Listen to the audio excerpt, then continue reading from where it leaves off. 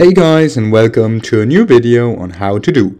Today I'll show you how to make a clone effect for free in DaVinci Resolve 18, looking like this. Alright, now to start.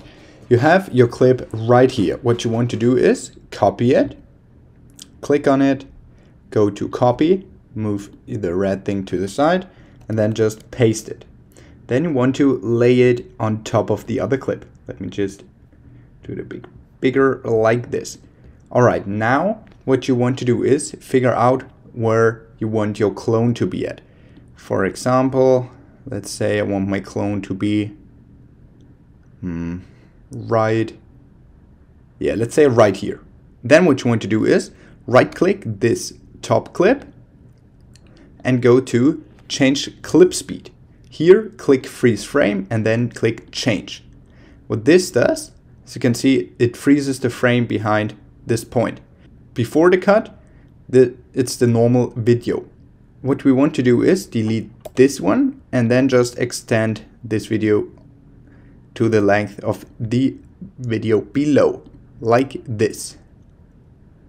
Alright, then what you want to do is just do it like me and then right click it and go to new fusion clip. That's your fusion clip. Then go to fusion and now you have media in 1, media in 2. It's a bit difficult to see which one is the paused video and which one is the original. So just go on the upper right corner here and click on viewer, which enables the double viewer mode. Then click on media in on the left circle like this. And now you can just scroll around and see that this is the original video. What you want to do is just change the locations of these two. And of course, if you enable this one, you can see this is the paused video.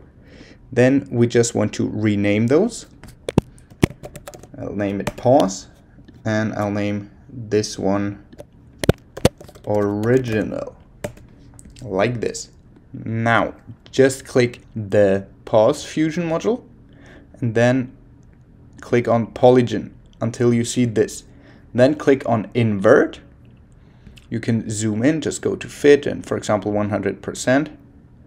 And then just create a mask around the object and do it very precisely. Just click it and then click around the edges of your object.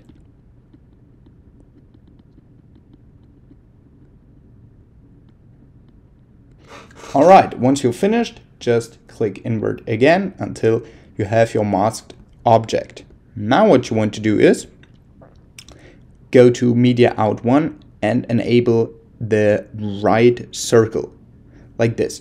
Then what you want to do is click on original, open effects and search for the planar tracker. Then just click it until you see it is like this. Then you can close the effects. Then what you want to do is click planar tracker and search for the exact frame where these two objects match. You see, for me it would be 25. Alright, now as you have selected the planar tracker, just click on this sign and then just mask around anything so that DaVinci Resolve can track the movement. Just like me, for example, just click around this. Perfect. Once you've finished, go to the right and select tracker hybrid point area, and the motion type for me it's translation and rotation. You just have to see what fits the best for you.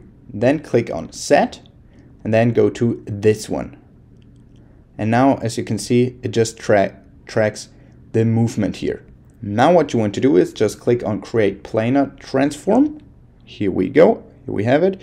And then just connect the pause with the planar and the planar with the merge one, just like this.